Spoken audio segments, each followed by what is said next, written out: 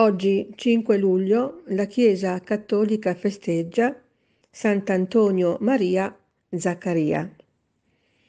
Correte, correte come matti, andate verso Dio e verso gli altri. Così Antonio Maria Zaccaria esorta i preti come lui ad infiammarsi d'amore per il Signore. Nato a Cremona nel 1502, da nobile e ricca famiglia genovese, Antonio Maria rimane presto orfano di padre. La madre Antonietta Pescaroli ha solo 18 anni, ma decide di non risposarsi per dedicarsi unicamente all'amato figlio. Antonio Maria possiede tanti beni materiali che però non lo rendono felice. Un giorno rincasa senza il mantello. Che fine ha fatto? Lo ha regalato a un povero intirizzito dal freddo. Conclusi gli studi di filosofia e medicina a Padova, nel 1524 torna a Cremona e comincia ad occuparsi degli ammalati, spesso gratuitamente. Lo si vede correre senza sosta per aiutare i poveri e i contagiati dalla peste, che colpisce Cremona nel 1528. Sono tempi duri, guerre, alluvioni, terremoti, malaria e carestie devastano il territorio in cui vive il medico.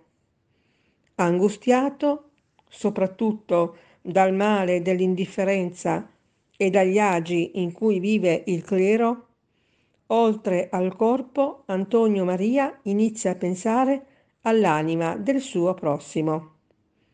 Da laico diventa catechista e con fervore parla del Vangelo agli adulti e ai bambini. Approfondisce la sua fede e nel 1529 viene ordinato sacerdote. Durante la sua prima messa si narra che attorno all'altare gli siano apparsi alcuni angeli.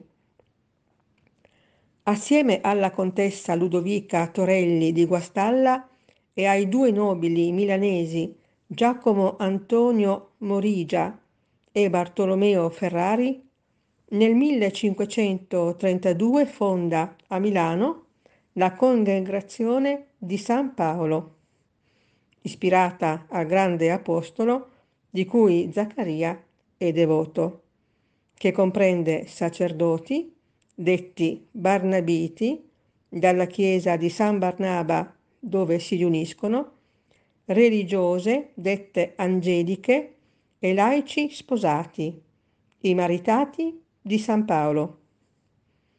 Novità introdotta dal fondatore: le suore angeliche non avevano l'obbligo della clausura e accompagnavano i sacerdoti e i laici per le strade di Milano, a contatto con la gente.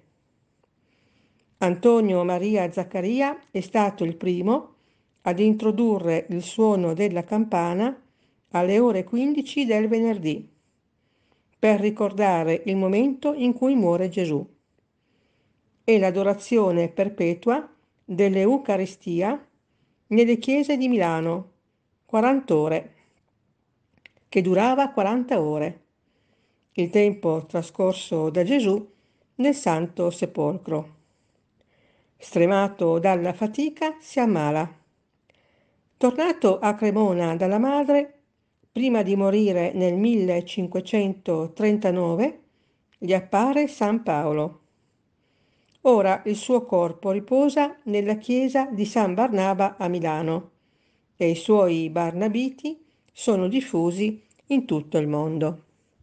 Abbiamo trasmesso Ecco chi è Sant'Antonio Maria Zaccaria, breve biografia tratta dal libro di Mariella Lentini, Santi, compagni, guida per tutti i giorni.